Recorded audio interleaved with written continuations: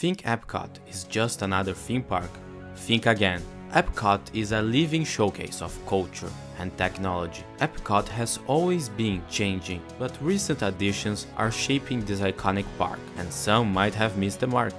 Has Epcot's latest overhaul lived up to this vision? Let's explore the new attractions and additions to the park, deciding if they inspire as much as they entertain. So let's journey back 60 years to the dawn of recorded Epcot. We'll trace the path of this dream, from its earliest beginnings to the promise of the future. As we all know, Epcot was originally more than a park. It was a dream. Walt Disney thought of a massive city at the intersection of imagination and technology. At Epcot, guests could learn about the latest developments in technology. The icon of this massive project would have been a large mixed-use complex with a cosmopolitan hotel in the middle, envisioned to house a micro-city within a building, something like an international shopping center. Transportation was also a major part of Walt's original project, with monorails and people movers taking where you needed to go. Epcot was ambitious. Unfortunately, Walt Disney passed away. The dream of Epcot would live on, however. Roy Disney, despite the numerous challenges, went forward with Disney World and opened the Magic Kingdom in 1971. However, at this point, the dream of a utopia was dead.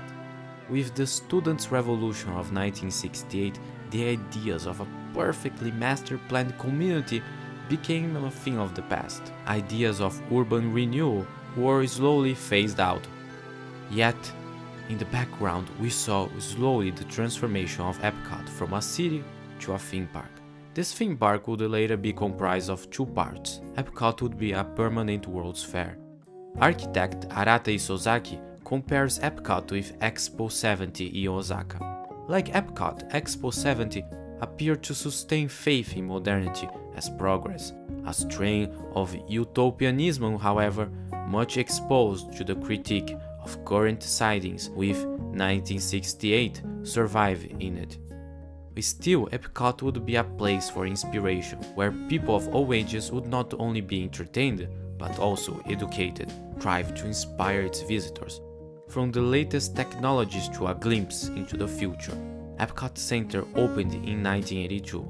In its first decade of operation, Epcot was incredibly innovative. The park featured outstanding rides with incredible set dressing and storytelling. Epcot Center, on its first 10 years, was a work of art. A large part of what made Epcot so incredible when it opened were the themes that each attraction had, whether it was communication or imagination. Each ride brought you on a journey of discovery and awareness. Sure, it wasn't perfect, however Epcot did accomplish what it set out to do: entertain, inform, and inspire.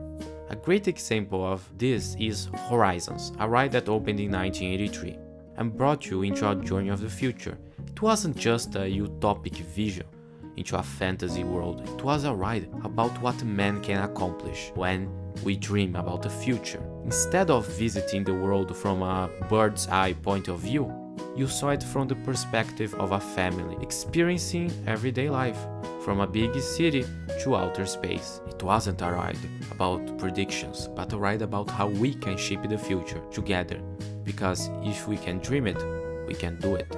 Unfortunately, since the theme park was so great at the start, the park would slowly lose its quality. You see, Epcot was envisioned as a park that would be forever changing, with updates every 10 years. Ironically, it was this strive for forever progress that eventually brought the park down. In its second phase, Epcot tried to appeal to a larger audience with Ellen's Energy Adventure and Captain EO. Innovations was a bad use of the space it went into, with blacked out windows and a space that looked more like a tech convention than a theme park experience.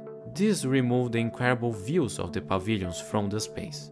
The worst case of this revamp was Journey into Your Imagination, which was a complete train wreck of a ride and an absolute joke overhaul. We can see that Disney ended up doing the opposite of what they have always been good at. They built forever timeless attractions. But with Epcot's ambitions of being the theme park of the future, well, the park suffered from the worst of postmodernism and ended up with an identity crisis. Should it be about the future, or should it be about today? There were attempts to make Epcot timeless, like Discoveryland at Disneyland Paris. However, this never happened. So how should Epcot evolve? What should it look like? That was the question Disney had to answer. In 2017, we saw the first steps to renovate and reimagine Epcot. The park would replace Ellen's Energy Adventure with Guardians of the Galaxy and introduce Remy's Ratatouille Adventure. The park would strive to be more family, more timeless, and more Disney. A direct response to many of the criticism the park got. In 2019, we got more details and designs that would never see the light of day. It is at this moment when we notice an interesting phenomenon in theme park design theory. The decision to undertake massive park renovations as seen with Epcot, Disney's California Adventure, and Disney's Hollywood Studios possesses significant challenges. These large-scale projects necessitate closing of substantial areas of the park for extended periods, disrupting the guest experience and creating a sense of unfinished business. Disney California Adventure and Hollywood Studios both underwent significant overhauls, resulting in parks that look and feel completely different from their original iterations. While these renovations introduced popular attractions and did fix some of the problems of the parks, they also led to identity crisis, with the parks struggling to find a cohesive theme. However, what is the Epcot of today? When we first entered the park, we were greeted by a renovated entrance experience, bringing back the fountain pylons that were inspired by muskets. The project also saw the relocation of Live a Legacy. Overall, the entrance experience is very much improved. We also saw the addition of LED lights on Spaceship Earth, allowing the park to present more dynamic shows geared to the park's many festivals. This was one of the best additions to the Epcot overhaul, creating new experience for guests that are more than Instagrammable moments. They inspire. Spaceship Earth was also supposed to be renovated with a theme about storytelling rather than communication. However, the worldwide pandemic affected such plans. Another great addition to Epcot was Space 220, a restaurant that seemed to fit perfectly at Epcot. Here guests travel into space where they can sit and watch astronauts and spaceships outside. However, Epcot was also supposed to get a Play Pavilion to replace Wonders of Life. This, in my opinion, would have been a very mediocre pavilion that didn't live up to its name, Play. Instead, the pavilion took on an uninspired Internet of Things look with Disney emoji all over the main facades. The pavilion never stopped to ask the question, why do we play? And seemed to be more like a replacement for the character spot, where you could encounter many Disney walk-around characters. But would this pavilion have really inspired the kids to use the power of playing? Well, some scientists believe while playing, kids discover new things. They experiment with their toys, for instance. And I feel as if that is not reflected here, meaning it's lacking in its inspirational goals. At the end of the day, this pavilion never materialized. However, the biggest change would come to the spine of the park. Epcot's original design featured two CommuniCore buildings flanking the spine, reminiscent of the symmetry found in the Vatican. This balanced layout created a sense of harmony and coherence. The demolition of one side of CommuniCore has significantly altered the symmetry, disrupting the intended visual balance. The remaining east side now features a food court and a Starbucks with plans for Epcot, the city on the floor. The notion of stepping on Disney's vision literally can be seen as a painful metaphor for how far the park has strayed from its original roots. The story is fine by itself. It doesn't have the kinetic energy Centurion had or the thematic cohesion Mouse Gear had. The most painful part comes to the Center Gardens, where once lay the Fountain of Nations. One of the most glaring omissions in the new design is the absence of a central fountain. The original plan for Epcot's spine would have included two small fountains, intended to serve as a focal point and gathering place for visitors. The removal of these features has left a void in the center of the park, both literally and metaphorically.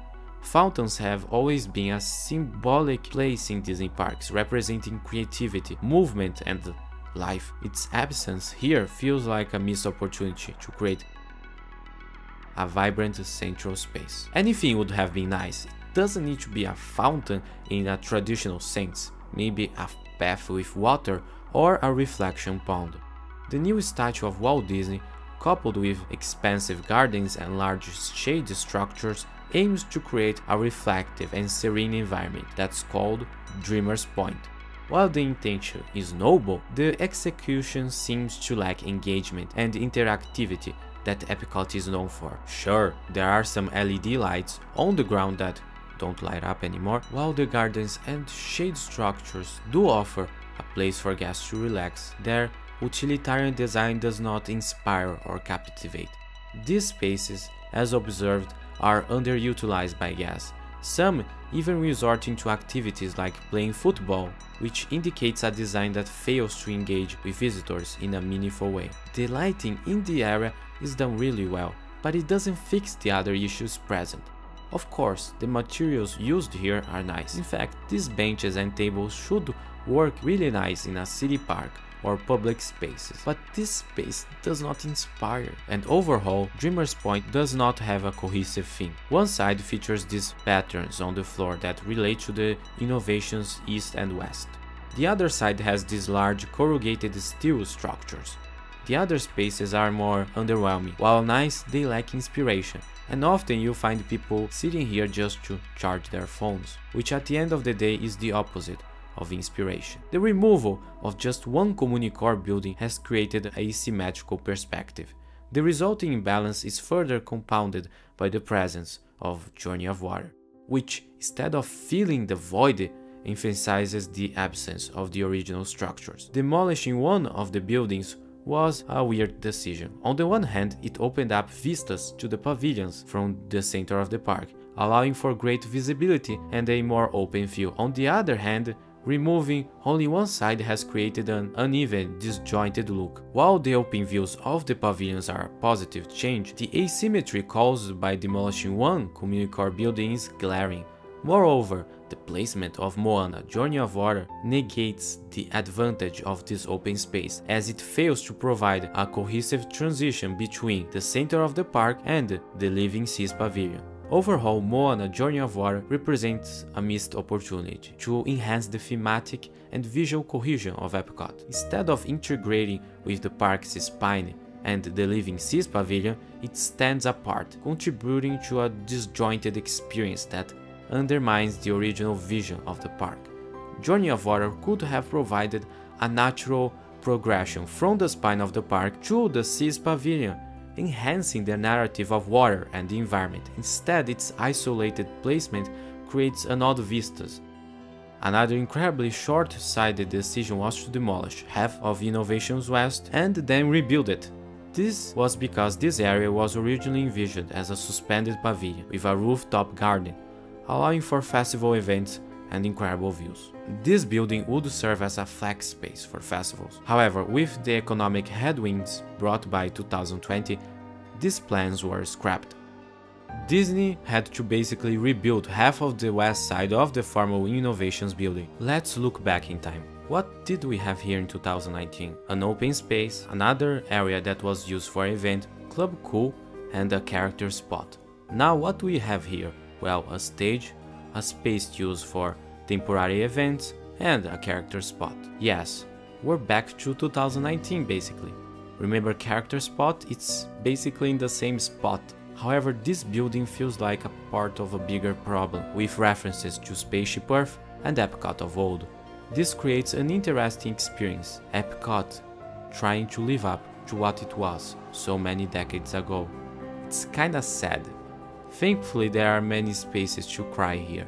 Epcot now forever seems stuck in a forever self-referentialness, forever stuck in trying to live up to its past glory, which at the end of the day is basically a reflection of our contemporary society. So, do I blame the designers for these bad decisions? No. It seems as if we as a society have lost all hope in our future. Let's ponder this a few moments, right? With everything being super expensive, we can't even afford a house right now. But I think there's a bigger society change.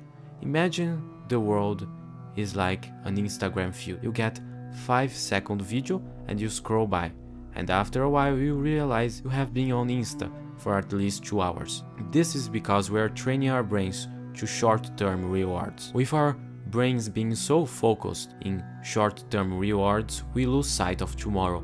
And I mean literal tomorrow, like the day after today, or even preparing food, or remembering to sleep.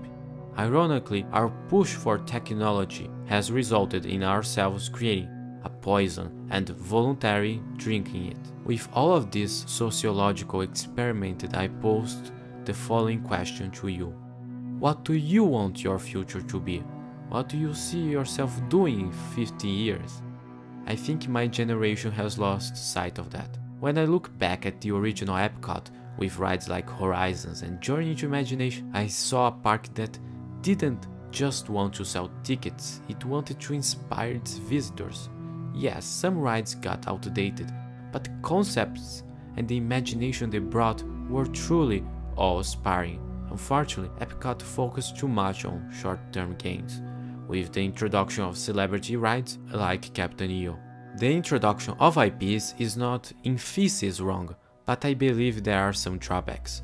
First is the themes associated with the original IP. Nemo does have the potential to teach kids about fish and conservation, but can it really inspire kids when it comes to undersea exploration?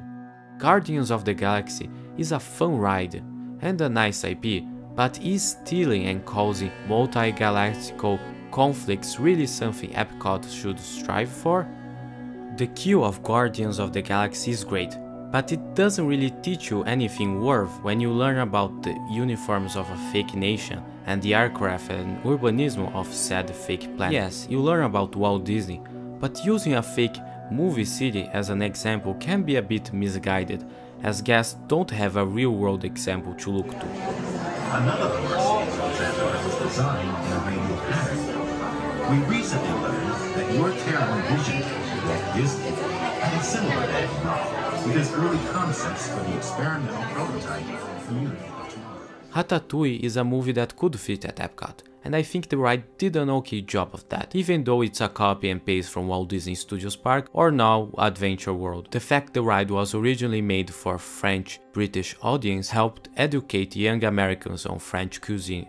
However, the area outside the ride is a bit lacking, especially the La Crêperie de Paris, with a lackluster interior. My point is, while IPs can be fun, the use of IP can be problematic if done incorrectly. Epcot was a park that made you reflect on the future, but when our society has basically lost all hope, can we really reflect on the future? This is a question I'll leave open. On the one hand, with the current condition of our society, it seems Epcot could inspire and thus create a bigger impact. On the other hand, have we gone too far? Will guests not care anymore? I believe we should inspire the next generation, and Epcot would be a real-world physical environment where learning is an experience. May Epcot entertain, inform and inspire, and above all, may it instill a new sense of belief and pride in man's ability to shape a world that offers hope to people everywhere in the world.